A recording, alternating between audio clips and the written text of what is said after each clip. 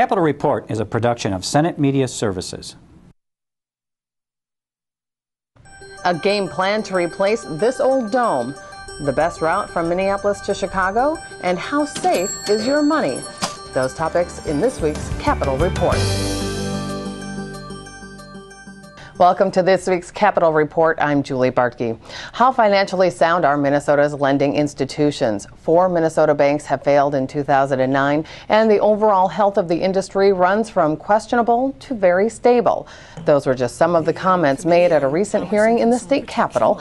The Senate Commerce and Consumer Protection Committee probed members of the banking industry about the current and future conditions of lending institutions in the state and how those conditions are affected by the national economy. Here are some portions of that committee. The implication is that all delinquent loans are now somehow tied to this concept of risky lending. You can't draw that conclusion. You just can't. A perfectly underwritten loan can go bad. It's absolutely possible. You make a house loan, somebody's going to get a mortgage, a couple, a husband and wife, both have great incomes. You look at that loan today and it looks like a great loan. It looks a lot different if one of the spouses loses their job, one of the spouses gets sick, one of the spouses dies. It looks very different.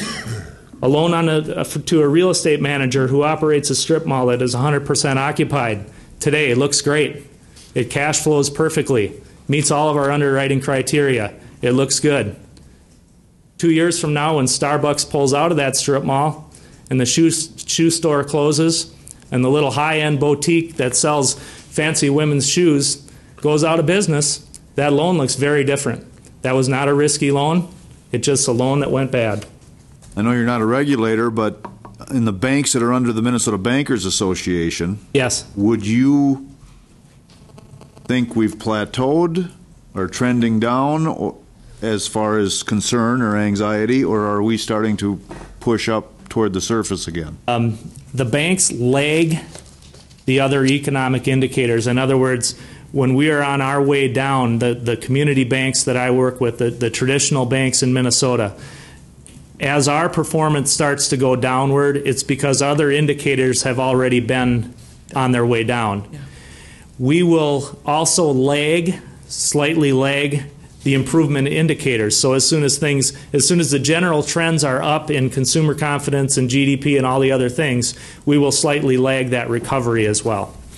So if you're asking me whether we're at the bottom just yet, I hope we've hit bottom, but we're not looking for a significant uptick in our banking world for at least another couple quarters.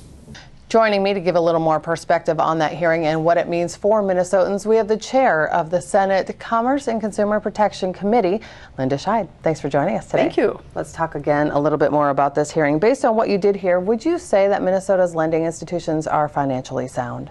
You know, it's hard to actually rate the soundness, but yes, I think the first thing we know is that people's money is safe. That's the most important thing. And then I think it's important to know that our regulators in the Department of Commerce, the financial examiners, have a handle on where all of our banks rank. And we have a number of banks, I think it's a fifth or a sixth of our total banks are on a watch list. It doesn't mean they're going to fail. Some may. We've had 4 state banks fail this year and 1 national bank. Well, and actually that was not this year. So we've come from 0, to this number in Minnesota and 0 in the country to 90-some this year. And during that hearing, Senator Gerlach brought up a point. What happens once these banks are on the watch list? Is that something that you as a legislator should be watching a little more closely, or is it just kind of a case of letting the free market ride and just seeing what these banks can do to become more stable? One of the more interesting things that I learned, and it really was a learning session, it was a 4-hour meeting, and I did learn that there's information available, and it's available to all of us, to the public, in terms of the quarterly reports that every bank has to submit across the nation. But that's available, it sounds like it's available about a month and a half after the report is submitted. It seems, these quarterly reports. And I think that will give us an idea, because that'll show how, the bad loans, it'll show what the assets and the liabilities are of the financial institution, and we can kind of take it from there. I don't know if the watch list is public, but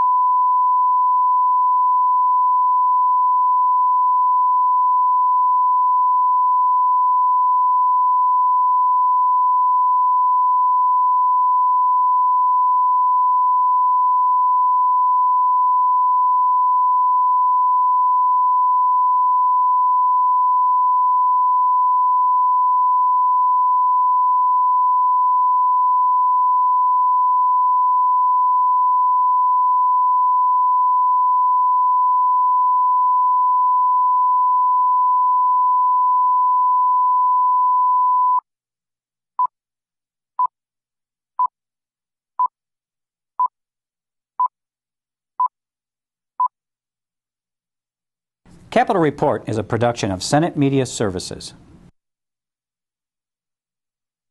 A game plan to replace this old dome.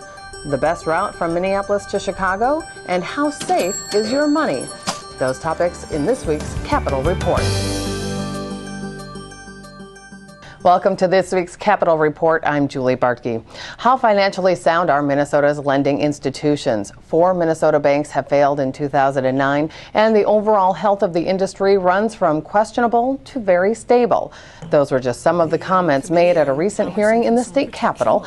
The Senate Commerce and Consumer Protection Committee probed members of the banking industry about the current and future conditions of lending institutions in the state and how those conditions are affected by the national economy.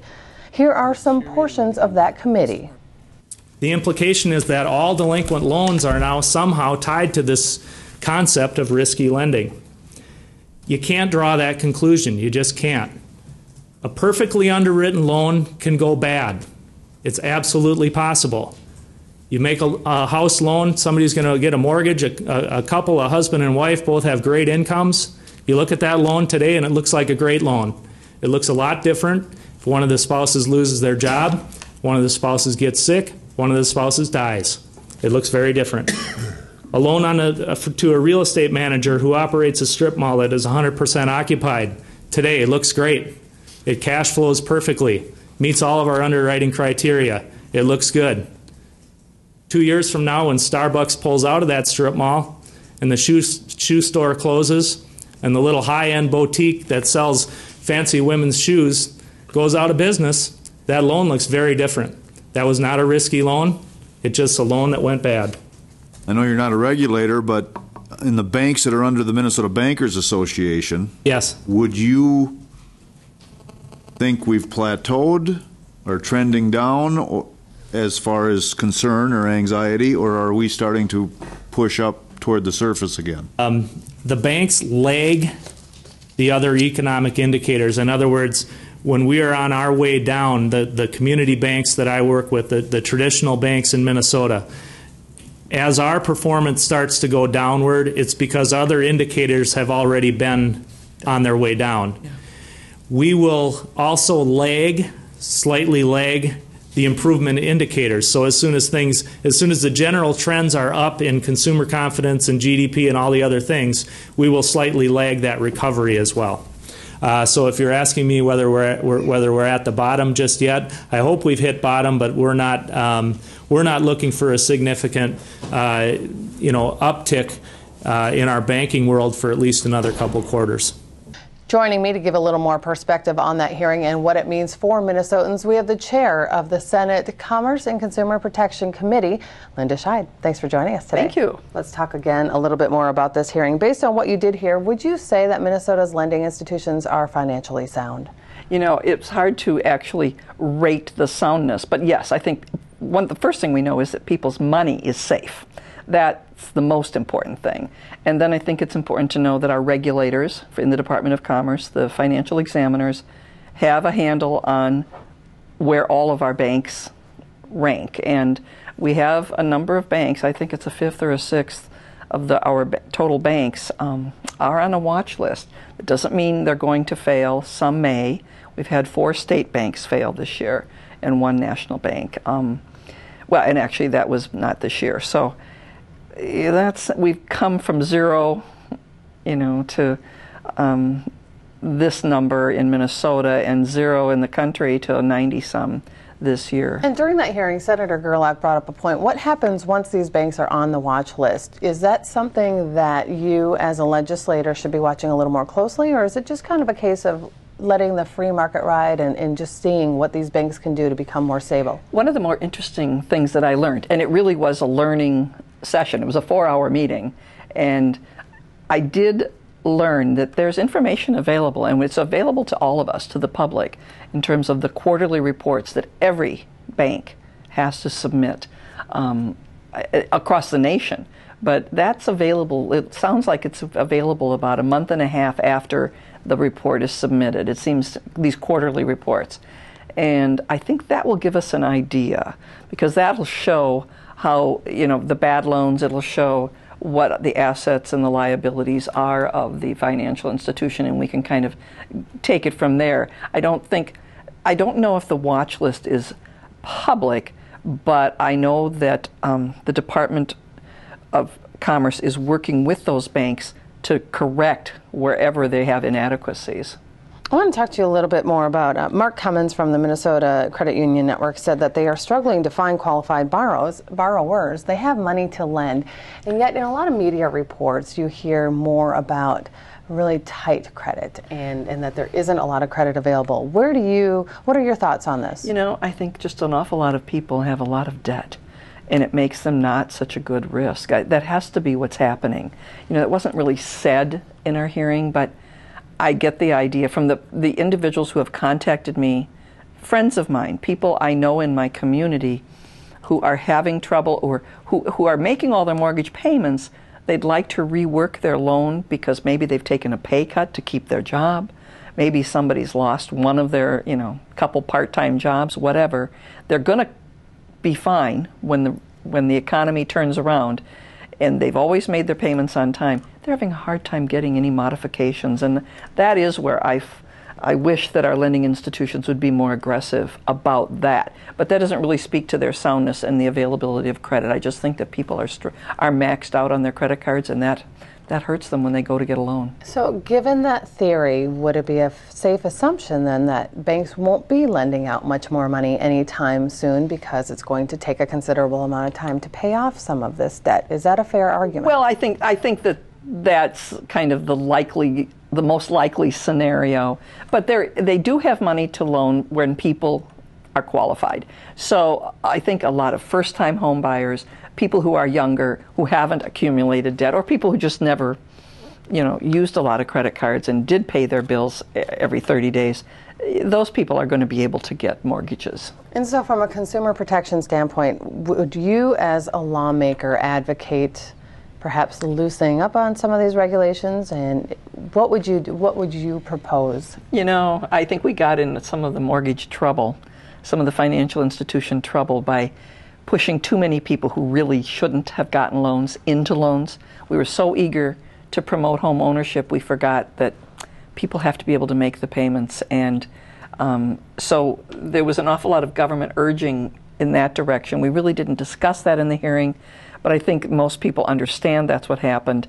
A lot of people got mortgages 5, 6, 7 years ago that shouldn't have gotten mortgages. So no, I'm not really interested in promoting loans for people who really shouldn't get them. I think the qualifying standards should stay strong, but I think that banks should be more willing to make adjustments, modifications for people to help them get through this tough time. Okay, Joe Witt from the Minnesota Bankers Association contends that regulated lenders do not engage in risky lending practices. Would you concur with this thought? Well, you know, obviously they ended up with loans that turned out to be risky or riskier than they originally. I mean, lending is a risk in the first instance. I mean, when you're loaning somebody money, you're counting on their being able to stay in their job, they're being able to sustain or grow their income and move up. And that's kind of been the way it's happened in the United States. And people have started to earn more money, and so they had adjustable rate mortgages, and then people lost jobs or didn't get pay increases. Their mortgages adjusted out of where they were able to afford them. So I don't... So do you think the current regulations in place are sufficient? Yeah, I really do.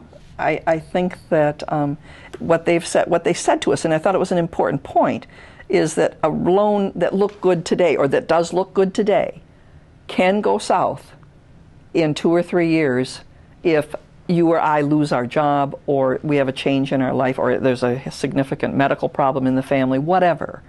That all of a sudden changes it. And you can anticipate, that's why there's risk inherent in the business of lending money, but you can't really, I don't think anybody predicted just how devastating the economy's downturn would be. So if I'm a Minnesotan and I do qualify for a loan, what are some of the things I should look for as I shop around for a loan? Are there certain regulations, certain things that we should see that are in place with an institution? In recent years, we've had significant legislation that will limit the kind of products, if you will. It's limited the riskier products. The adjustable rate loans have to be really more fairly disclosed. We aren't going to have interest-only loans. My goodness, some lenders put out loans that didn't touch the principal, where the principal grew on people. So they may have owed, $150,000 when they started, and all of a sudden they owe $160,000, $175,000. That's crazy. We've disallowed that kind of a product. And it took legislation to do that. And I want to say something else, that I don't think it was our banks or our credit unions that engaged in those kinds of practices as a rule. That doesn't mean that no credit union or no bank ever made a riskier than they should have loan. But a lot of that happened with mortgage brokers, people who are here today and gone tomorrow, who made their commission and now they're out of town, they're gone. The fraud we've seen hasn't been through the banks, it's been through these practices of people who aren't regulated in the same way that the banks and credit unions are regulated. So we're just about out of time, but in all, you were comforted by what you heard? Well, first of all, I was informed, greatly informed, and I thought the department did an outstanding job. Deputy Commissioner Murphy did an outstanding job of presenting the status of bank regulation in Minnesota. And yes, I wouldn't say comforted. I know there's trouble, but I also have confidence that people's money is safe, and people ought to feel that confidence as well. All right, Senator Scheid, thanks so much for your time today. Thank you. A revised game plan is unveiled with the goal of generating revenue for a new Viking stadium. Representative Tom Hackbarth brought forth his bill, which would allow the voters to decide if adding slot machines to existing racetracks is a way to generate that revenue for a new facility. Representative Hackbarth joins me in just a moment to give the details of his plan. But first, an encore of a story we first brought you a few weeks ago. John Brune highlights the new stadiums that have sprung up in the Twin Cities, and he talks with Metropolitan Sports Facilities Commissioner Roy Terwilliger on why he feels the need for a new multi-use facility that plays home to the Vikings should be a priority. A national recession and a large state budget deficit means legislators probably don't have an appetite right now for another stadium debate. But sooner or later, it's a subject that will most likely resurface at the state capitol, especially with the Vikings Metrodome lease set to expire after 2011. While there is no current plan or proposal for a renovation of the Metrodome, there is an effort to establish a dialogue with the public about its future. Roy Terwilliger is the chair of the Metropolitan Sports Facilities Commission. The charge of the Sports Commission is twofold. On behalf of the public, we're charged with retaining professional football and baseball in Minnesota. Of course, the baseball team has been taken care of with the new target field. Now our job is to apply it to the Vikings. The other part of our charge is to oversee the facilities on behalf of the public that is here, to make certain that we have it available for all these other uses by all different types of groups at a price that's affordable to them as well. Just about every day of the year there's something going on here, and they're public events. High school football playoffs, the soccer playoffs, band contests, Hmong New Year, concerts, monster truck jam, tractor pulls, all these various events that are ongoing. NCAA regional tournament this past year.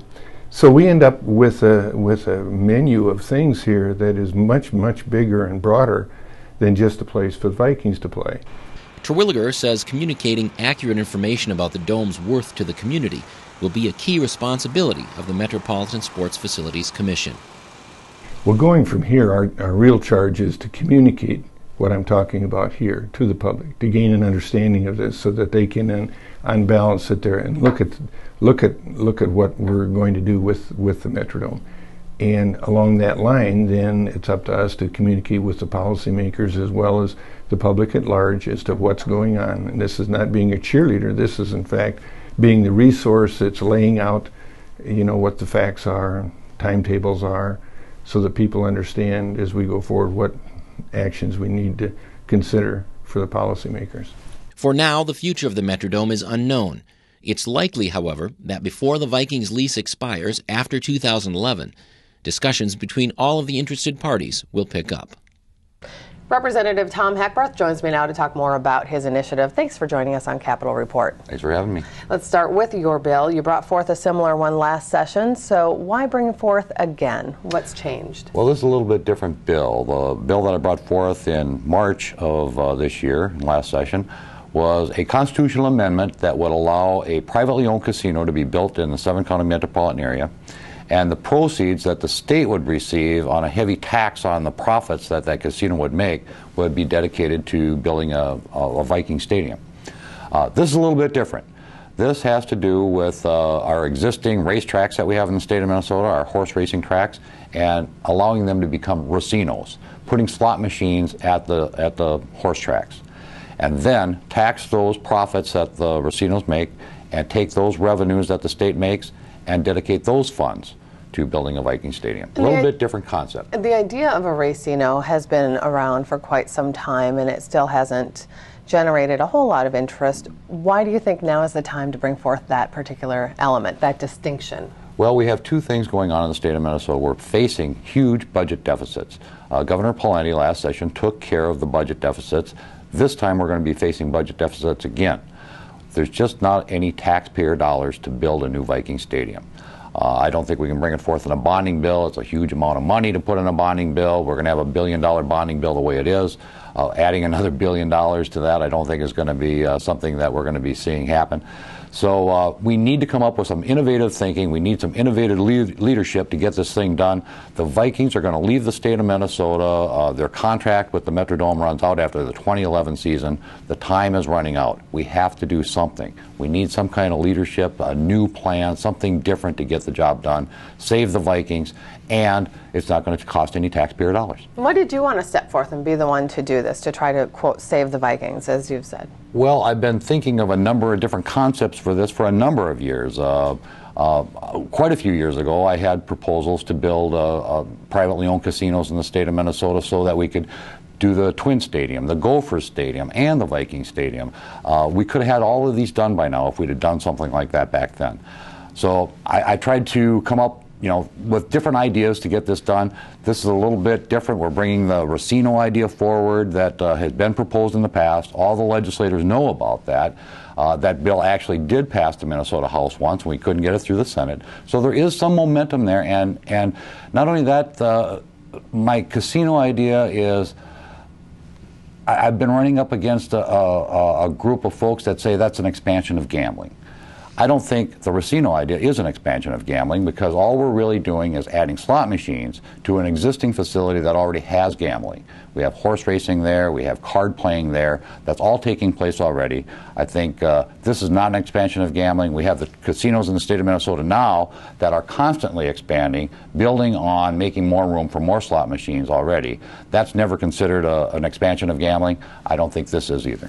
Yeah, when you made your announcement earlier in the week, Speaker Kelleher commented after your news conference saying, "I think it probably has a very difficult time getting any traction," referencing your bill.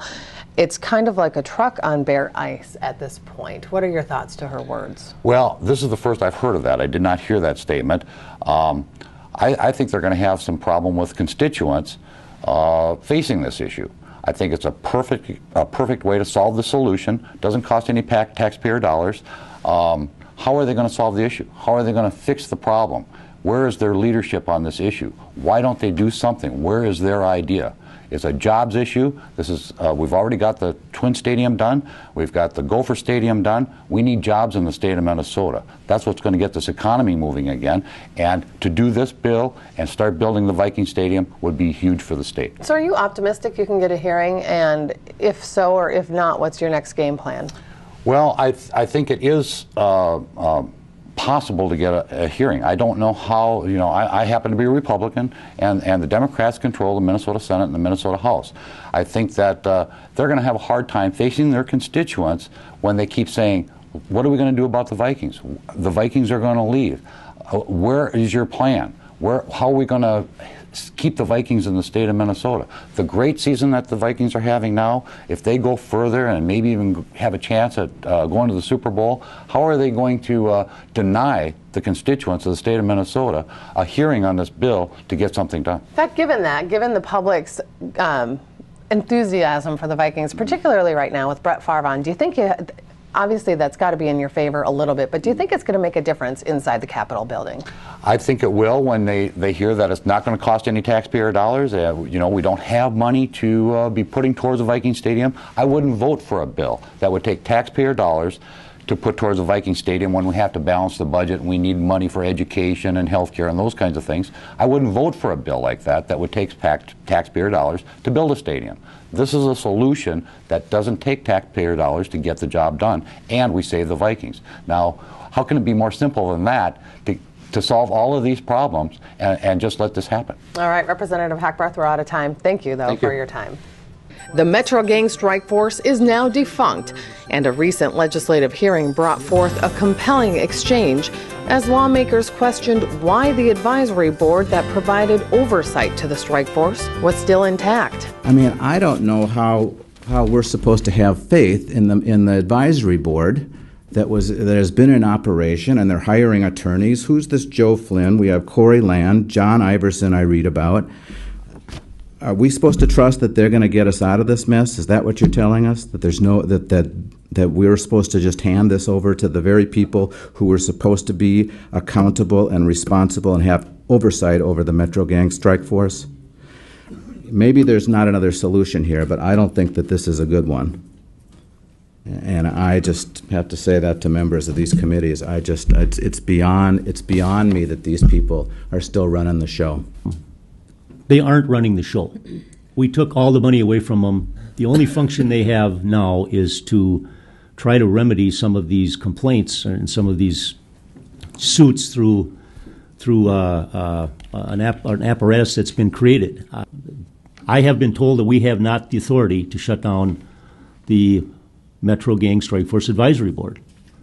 I understand your frustration. You and I have talked offline about this. I can't dispute or argue with your logic, but we don't have the authority to do that. And second of all, if we did, what I said in my presentation is, if we accepted the liability of that, we would open the state up to needless and unnecessary liability that we will, you or the state will end up paying for.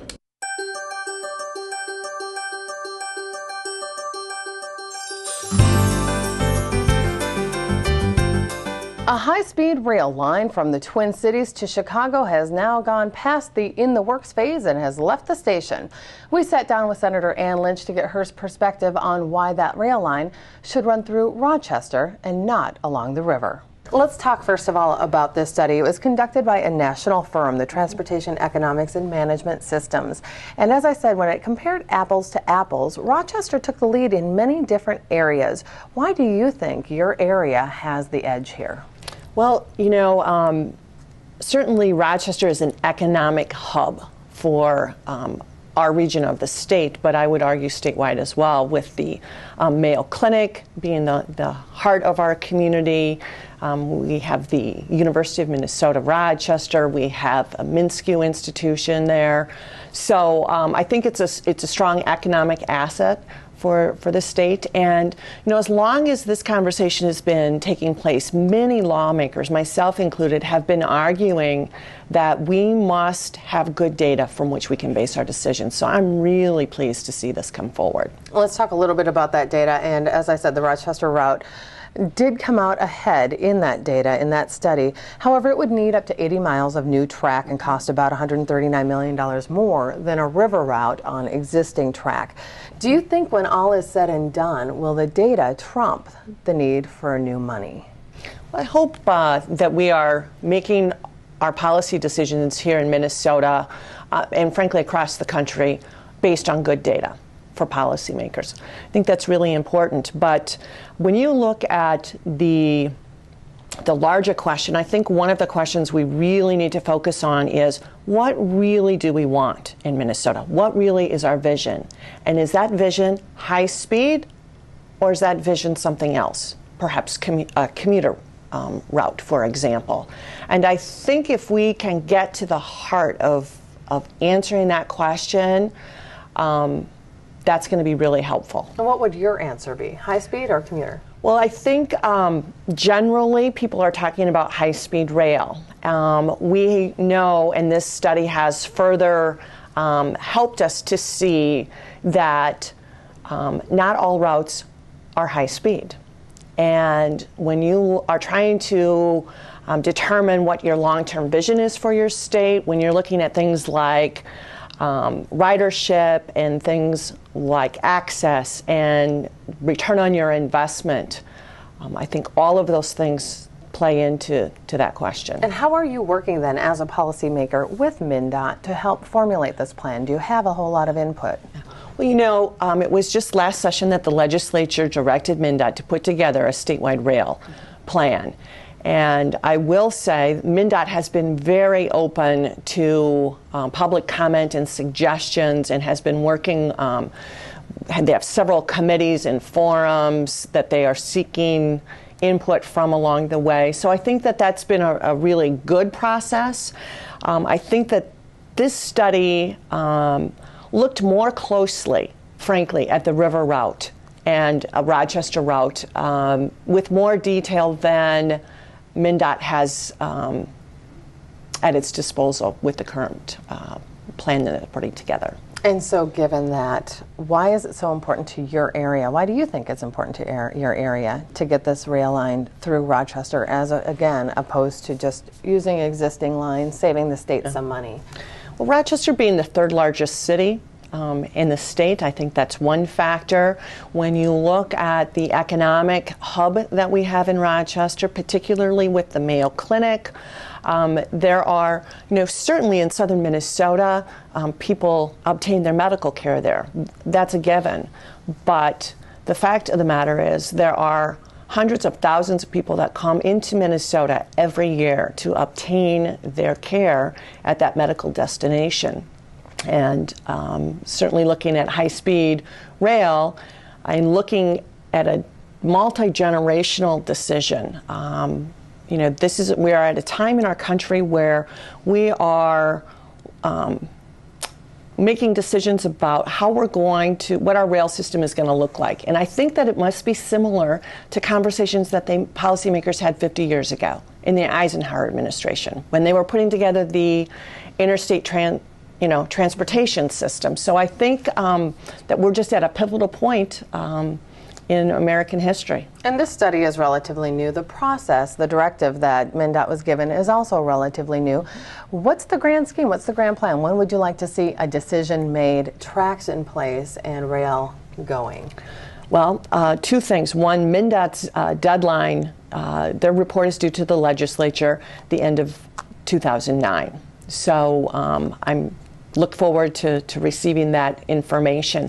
Simultaneously, the Obama administration has already set aside some $8 billion in federal funds that states all across the country are vying for, just like Minnesota.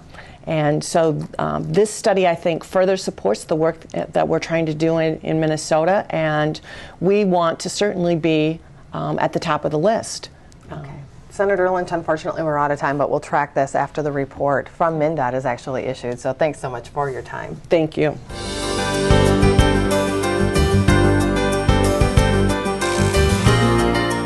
There are plenty of committees and hearings that take place here at the Capitol during the interim. To view any of those, just log on to senate.mn/media. That's going to wrap up this week's Capitol Report from all of us at Senate Media Services. I'm Julie Bartkey. Thanks for watching.